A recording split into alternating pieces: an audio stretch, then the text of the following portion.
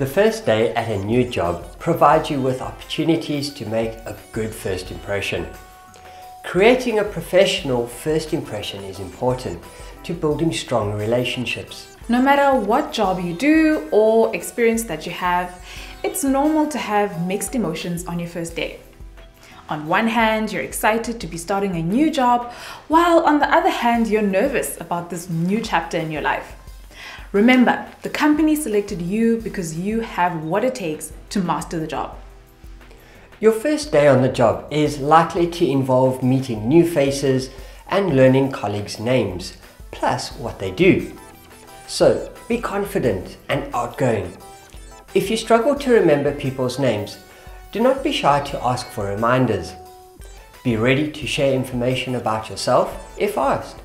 Or, when you are introduced to new colleagues, a 30-second introduction about your background and a bit about you as a person is enough. Double check all the starting information that you've received, including which floor to arrive and who to ask for.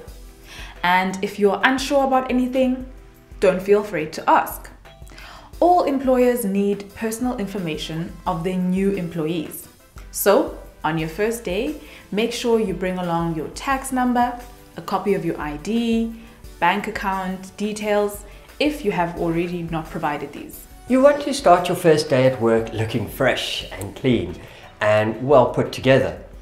Avoid having poor personal habits. Do not go out partying a night before you are scheduled to start a new job. If you start a new job on a Monday, avoid going out altogether Sunday night. Plus, avoid heavy drinking. Make sure that you have an early night so that you wake up feeling fresh the next morning.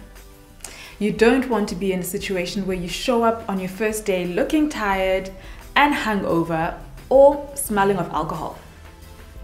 Look presentable and follow the company's dress code. Remember, you want to create a good first impression. The first day at work is an extension of your interview.